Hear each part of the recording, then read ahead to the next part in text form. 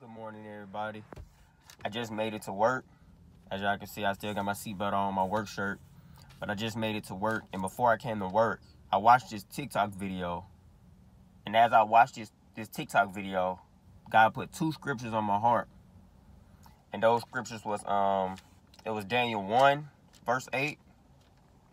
And it was also James 1, verse 8. And like, after I got the two scriptures, I was like, God told me to look at it closely. And these scriptures, they connect. God told me to look at them closely. And both of them is chapter 1, verse 8. And today is the 18th. So guys, and God was just letting me know it's him speaking. He gave me confirmation with just something that simple.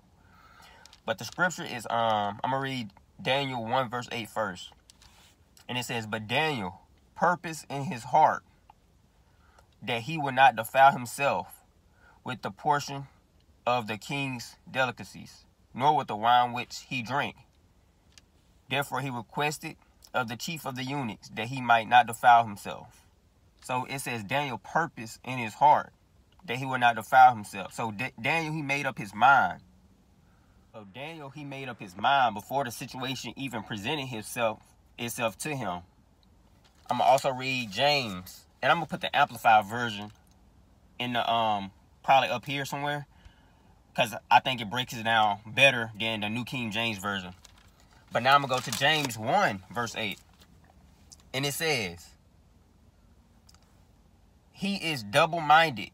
He is a double-minded man, unstable in all his ways.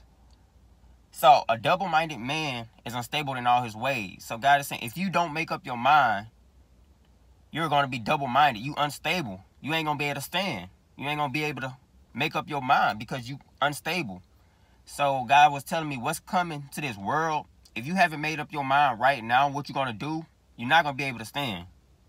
You ain't going to be able to stand. Because Daniel, he made up his mind. And he stand firm on what he made up his mind to do. Because he made up his mind. He had faith in what he was standing for. So he was able to stand for that. So if you haven't made up your mind today who you're going to serve, and that you're going to follow God no matter what it costs you, you need to do that today, really. And I don't really make videos like this, but when it comes to God and being obedient, you got to do what you got to do to save souls. Because at the end of the day, it's not about us.